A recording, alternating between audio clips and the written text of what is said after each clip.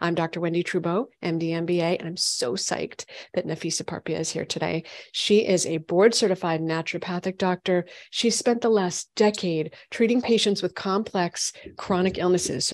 She did significant training with Drs. Dietrich Klinghardt and Dr. Isaac Elias, both of whom I'm a huge fan. And Dr. Parpia's targeted system of care includes a synergistic blend of regenerative medicine, micronutrient and peptide therapies, functional nutrition, lifestyle counseling, and more. Nafysa, welcome. I'm so grateful you're here and that we can talk about this. Thank you for being here. Wendy, thank you for inviting me. It's such an important topic, and people are really going to benefit from this. So let's dive in. You're really focusing on pre-tox. So what is a pre-tox?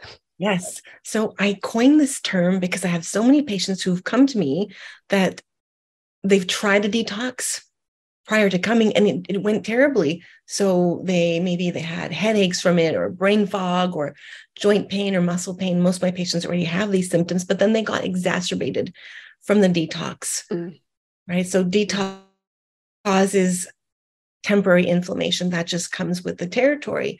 So now if these patients are already in a state of inflammation, if we try to detox them, it's just going to further increase their inflammation, right? So their mitochondria, instead of creating ATP for cellular use, they're now creating external ATP. That's the cell danger response. It's stage 1 of the cell danger response. They're in a state of oxidative stress and inflammation, and that's supposed to be temporary.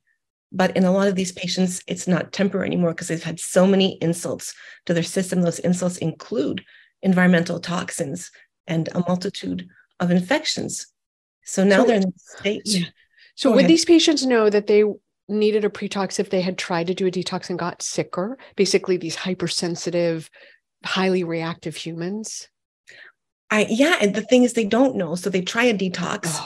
And then they come, and you've probably had this happen too. They say, please don't put me through a detox. I don't want to do that again. I've tried it. It was horrible. Then I say, okay, we've got to take a step back and try to understand why this happened to you. And then let's prepare you. And that's a very deep and personalized process for each patient. So talk to me about who are the people who typically need a pre-tox? I think we've landed on it, but I want to really drill into that.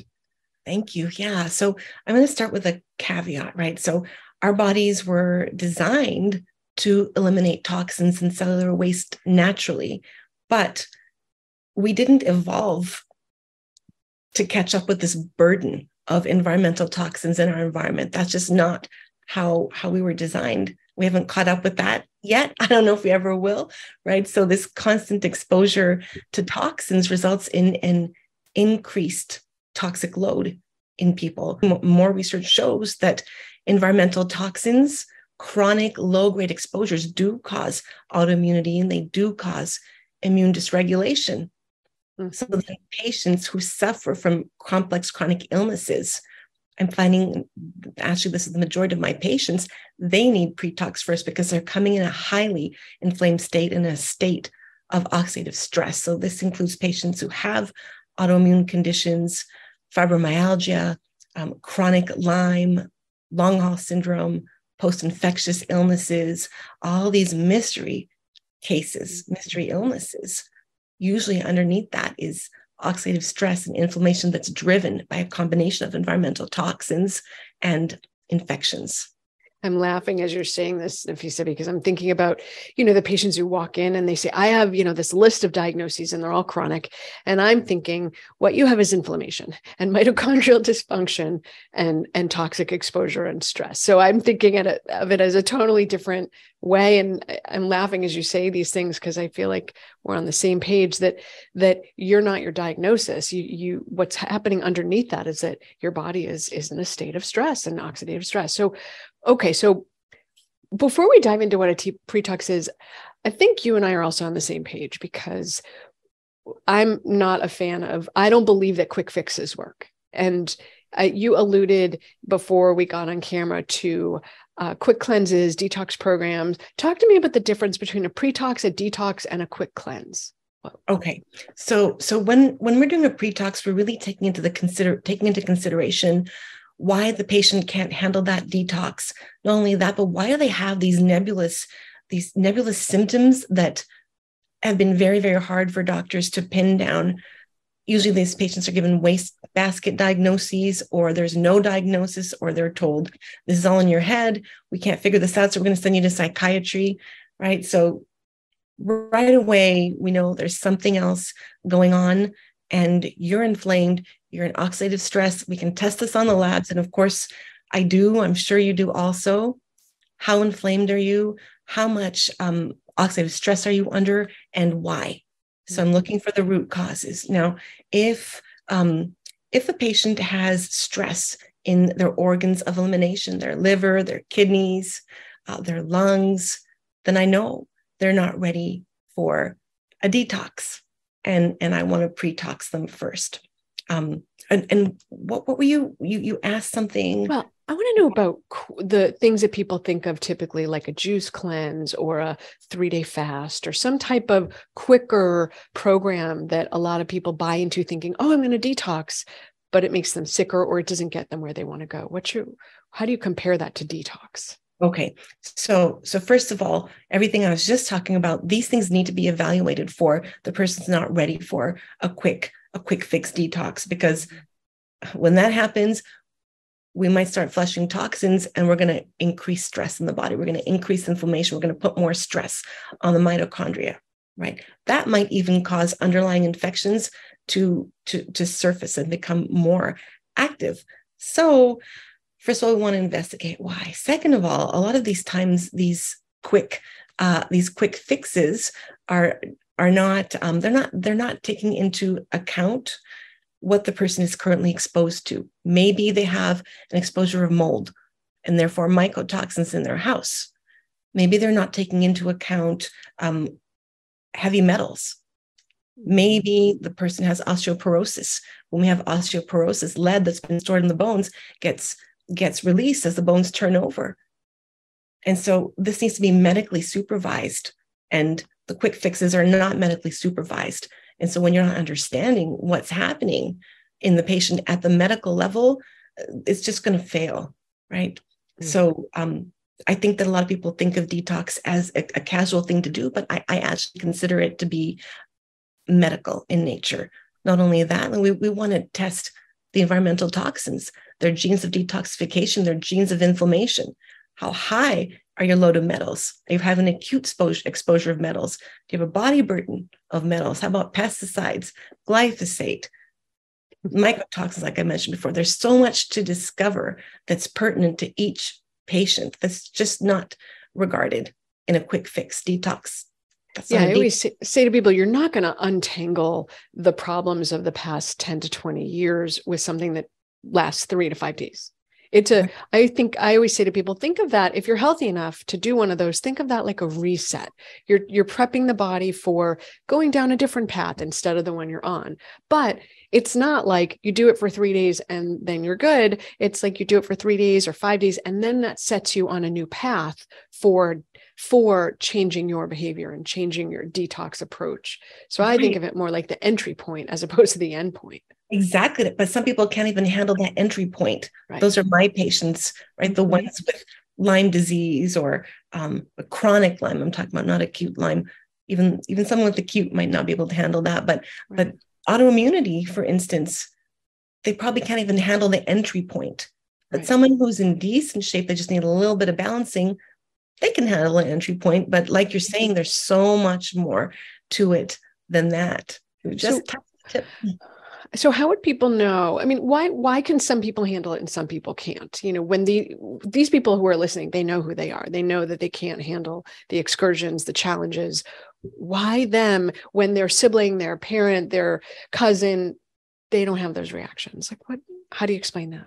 Right. I see this in my patients all the time. I have it's usually it's often women who have had more inflammation in their bodies, and it's often their husbands or their siblings, right? And they don't understand why is she sick but I'm not.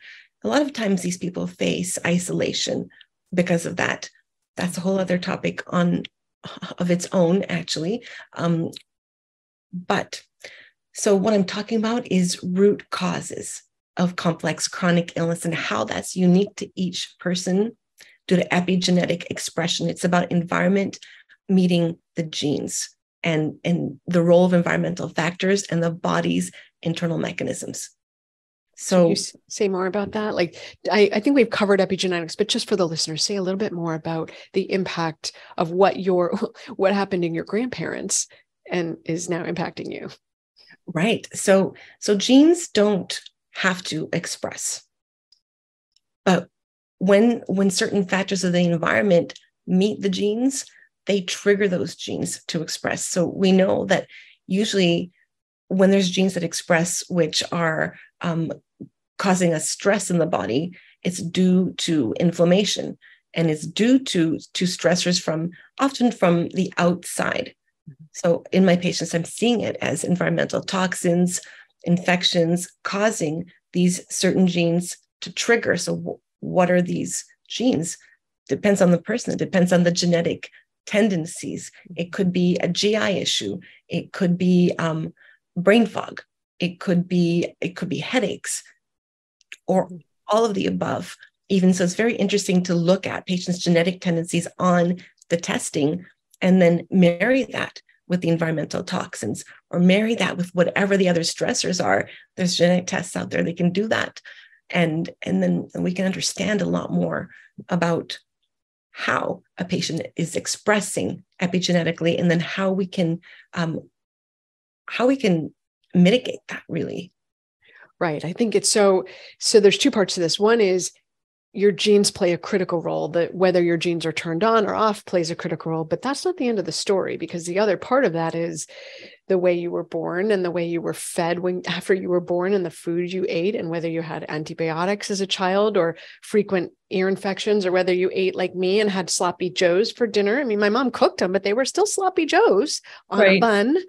And whether you microwaved your food, and whether you had toxic relationships, and whether you can think about it, piles on, because by the time you get to the age you have a chronic disease, you've had a lot of things piling on top of your genes.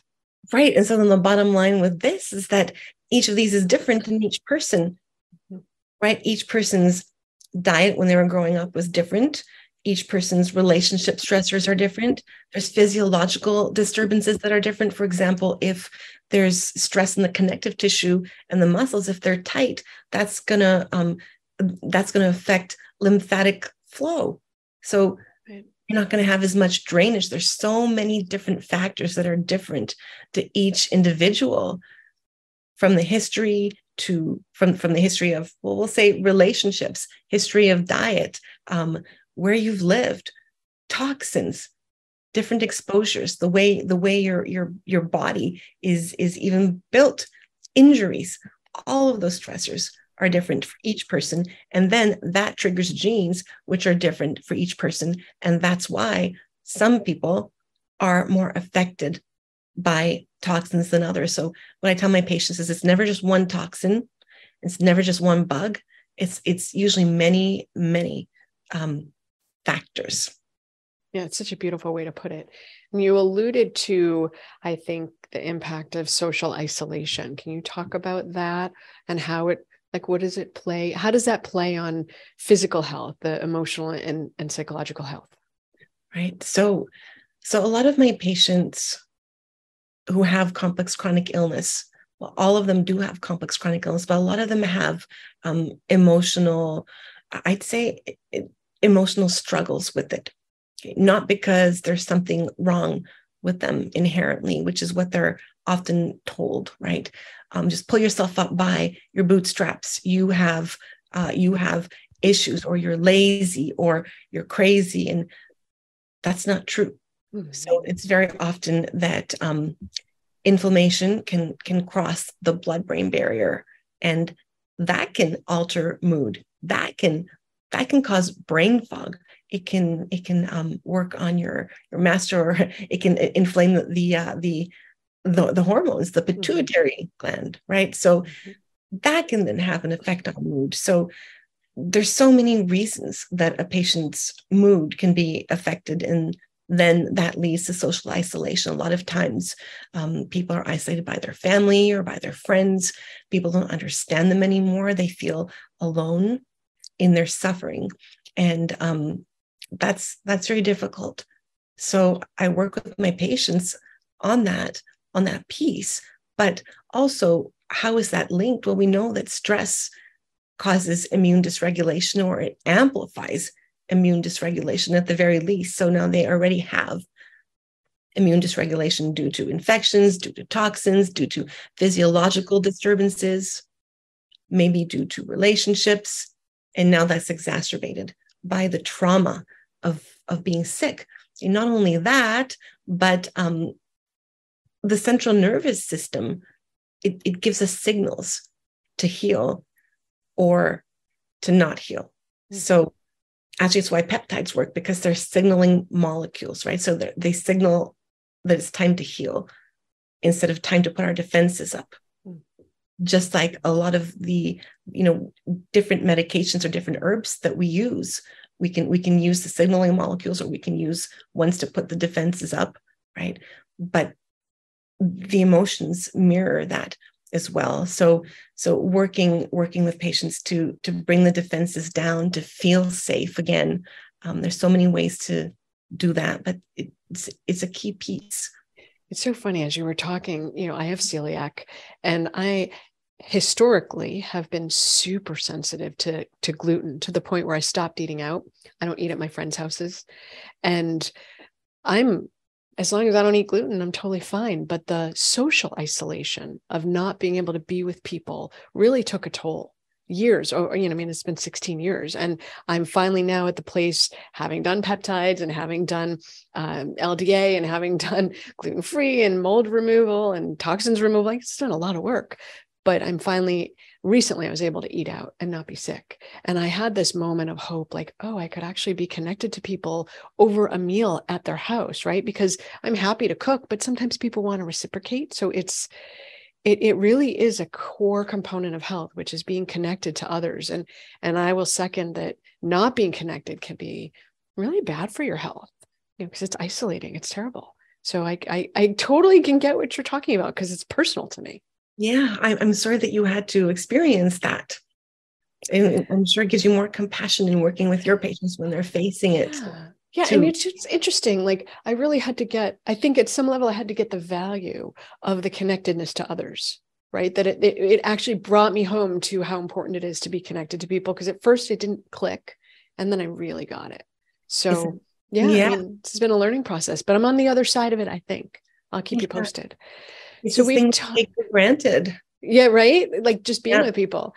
Mm-hmm. So can you talk to me about the steps you walk people through? Like, what we've talked about, people needing a pre-tox and how you might think you would be that person, but what do you actually do in a pre-tox?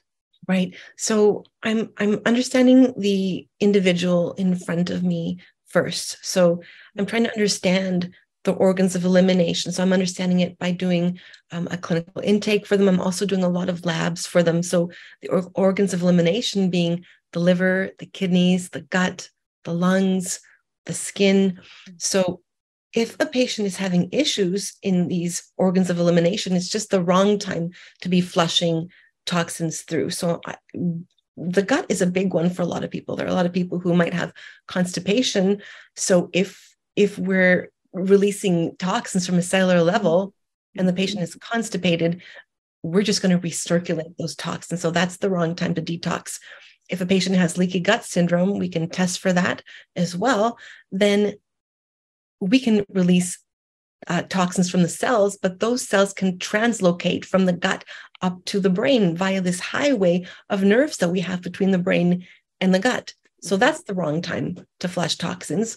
A lot of my patients have interstitial cystitis, or they have chronic UTIs. I'll see chronic UTIs in women post-menopause. Usually it means they need some bioidentical hormone replacement therapy, or they might need some vaginal hormone cream to help with fixing the cellular integrity of that area of their body before we're ready to detox, because we don't want to flush toxins through the system if the genitourinary system is compromised. Mm-hmm.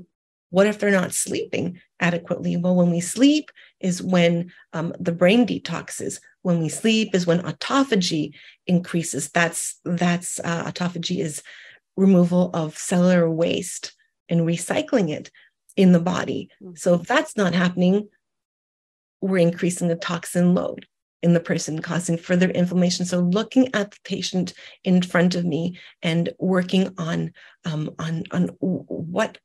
I'm going to set them up to detox is really important. I'm checking their inflammatory status. I'm testing their inflammatory cytokines. And if they're in a state of immune dysregulation, which most of my patients are, right? They've got a hyperactive immune system. On one hand, they've got mast cell activation syndrome. They've got autoimmune conditions. This is hyperactivity in the immune system. On the other hand, they have a weak immune system. They can't mount the appropriate immune response to kill off infections, right? Then the immune system needs some retraining. And so I'm retraining that with peptides. I tell my patients it's like having an untrained fighter in the ring. So you've got this fighter in the ring that's throwing punches and kicks, but in the wrong sequence, at the wrong person. The timing is off. So I don't want to detox you yet. I've got to retrain the nervous system, the immune system first. Or their tissues are really tight in their neck, their shoulders. There's a lot of lymph right here. And then they wonder why their face is becoming puffy or they're gaining weight. It's not that they're fat. They're just inflamed. So these are the things we need to work with before starting the detox. How long do you tell people it's going to take? Like, do you say, look, like the Eastern philosophy that it took you 20 years to get sick, or it's going to take you a good amount of time to get better? How do you manage people's expectations around that? Right. I tell them, you've come to me at a time when you've been sick for a long, long time. Most of my patients have been sick for a minimum of 1 year. It's been often 2, 5, 10, some people 20 years. Mm-hmm. So I tell them, look, it took you this long to get sick. It's going to take some time to turn this around. I tell them often, I hope you like me because you're going to know me for a long time. We're going to be on this journey together for a while.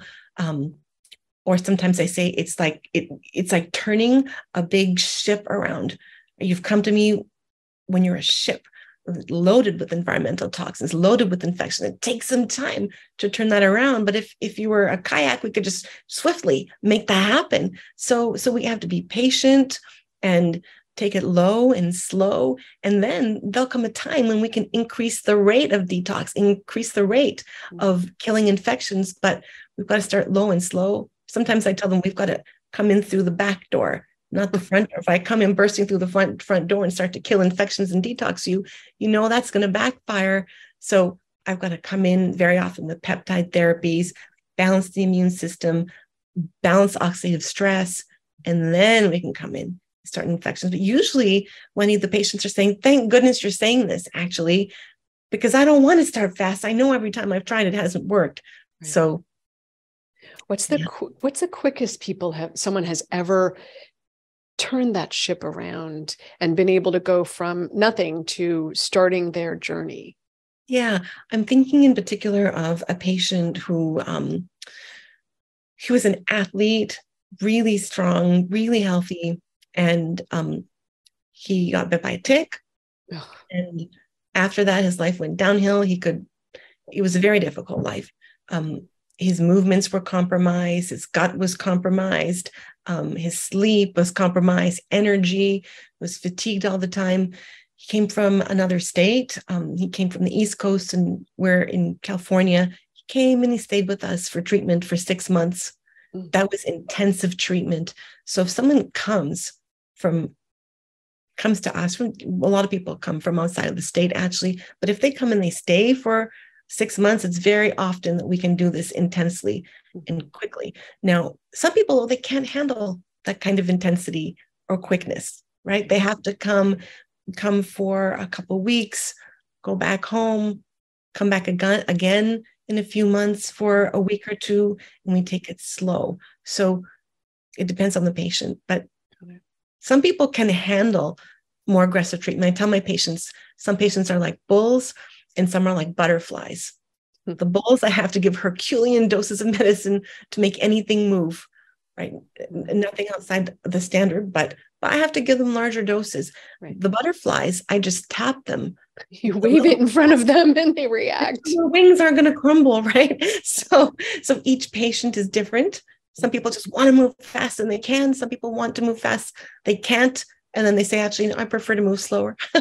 So it depends. It's really amazing, Nafysa, to think of it like that there's a system to approach healing that's systematic. It's really systematic and it's personalized. So each person gets what they need, which is amazing. Really. Right. You know, the patients who come to our clinic have been to many other doctors before, and they've tried the quick fixes like we just talked about in our interview, and they haven't worked. So then often we're you know, their fifth, sometimes 20th doctor, and we have to take a different approach. It has to be systematic and slow and very, very, very personalized. And so you mentioned your clinic. Where can people find you? Right. So we are in the San Francisco Bay Area.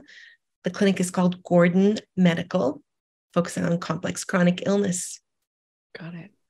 And before we wrap it up, is there anything else you'd want to share with people that I haven't asked you?